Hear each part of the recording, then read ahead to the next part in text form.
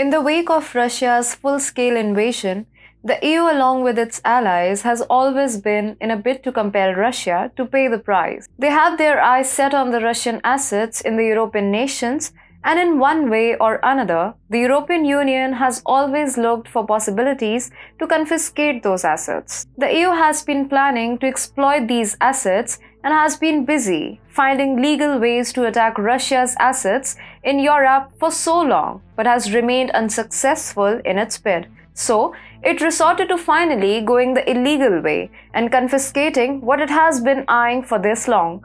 Hello and welcome to TFIGlobal, the foreign affairs and geopolitical analysis arm of the TFI Media Group.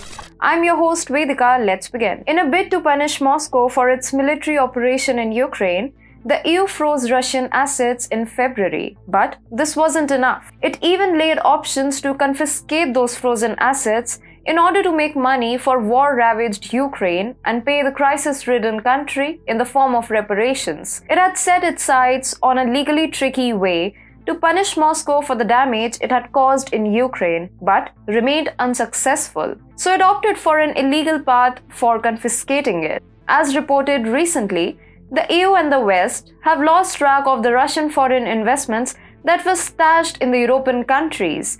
According to Charles Litchfield, a senior finance expert at the Atlantic Council, the United States and its European allies are having difficulty discovering 2/3 or more of the Russian assets they froze earlier this year because they do not know exactly where they are. I don't feel it would be far-fetched to think of the EU gulping those $100 billion as it already had its eyes set on it. Speaking to Estonian media, Litchfield, the deputy director of the Washington-based think tank's Geoeconomics Center, an expert on Russia's central banking system, said Western countries actually seized closer to $80 to $100 billion, not $300 billion, as has been widely reported.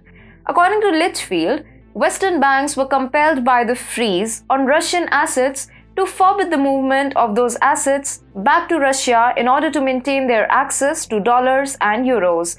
However, he speculated that certain African and Asian institutions could not have felt compelled to answer information requests from Western authorities regarding transactions involving Russia. The US Treasury gleefully declared in June that Washington and its allies had banned or frozen around $300 billion in assets belonging to the Russian government, in addition to the $30 billion in assets belonging to people who had been sanctioned, including Russian tycoons.